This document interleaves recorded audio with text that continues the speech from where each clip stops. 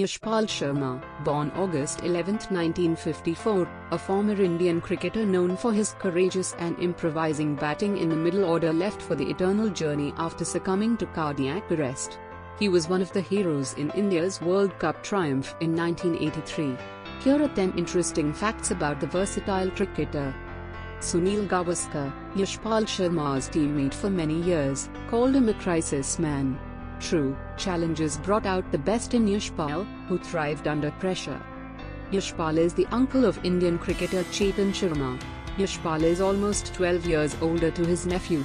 The duo represented India together in 2 one-day internationals, ODIs, and in one of them, Yashpal took a catch off Chetan's bowling to dismiss England's Graham Fowler. In 1972, while playing for Punjab schools against Jammu and Kashmir schools, Yashpal stroked a brilliant 260.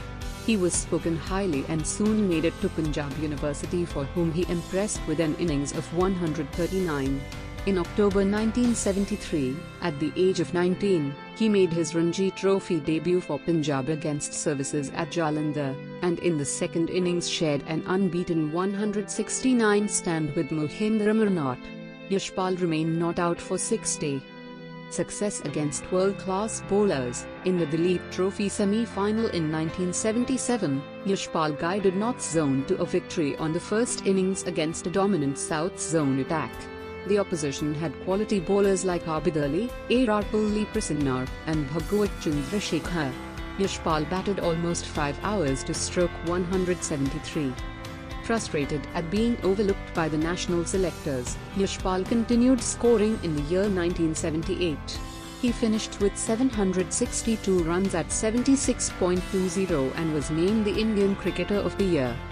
In January 1979, against the touring West Indies, Yashpal scored an unbeaten 135 for North Zone.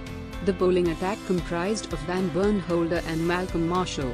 In his very next game, he ensured the Duleep Trophy title for North Zone when he top-scored for them with 89 in the first innings against West Zone that had the likes of Gavaskar, Gaikwad, Dileep Wingsarkar, Ashok Markar, Yajurvendra Singh, and Karshan Gharawi. Here was his ticket for the national side. Yashpal scored his maiden Test 100 in his 7th Test. It came against Australia and in Delhi. In the next Test, he almost won India a game at Eden Gardens against Australia. Against England, at Chennai, Vishwanath and Yashpal added 316, the then highest third wicket stand for India. Vishwanath got a double ton and Yashpal got a 140. The duo batted throughout the second day. They are only the third Indian pair to remain not out throughout a day's play. The match ended in a draw. Yashpal set the tone for India as he starred in India's win over West Indies in their first match of the World Cup campaign.